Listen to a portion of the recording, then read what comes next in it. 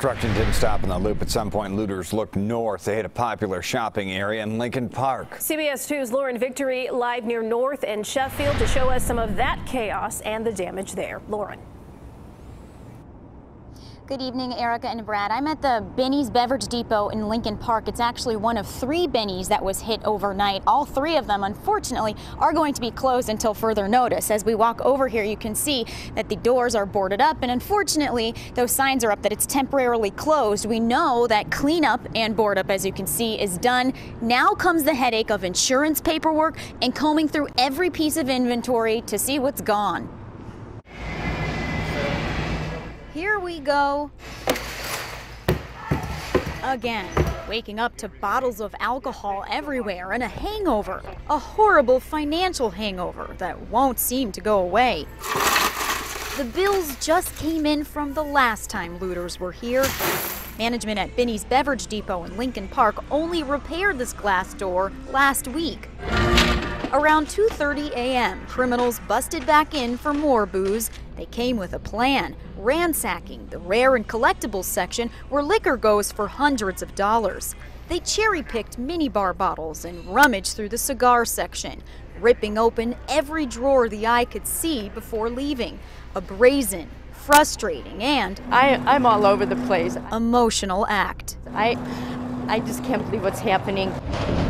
Sandy Luskin is both a volunteer and a victim. She spent her morning helping Best Buy clean up, despite dealing with looting at her family business downtown. They just went around and destroyed things just to be destructive.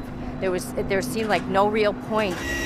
Speaking of destruction, the Lincoln Park Best Buy parking lot resembled a war zone, from discarded bins to cardboard boxes to styrofoam shredded to bits. Casualties left behind indicate yet another expensive smash and grab.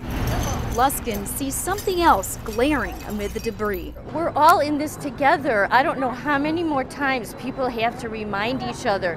We are all in this together.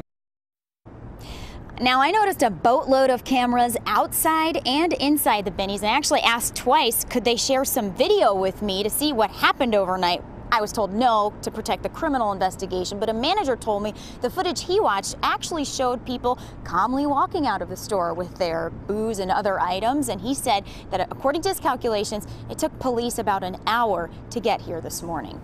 Well, Lauren, the hits keep coming for Binny's because now they had to deal with the fallout from the storms as well.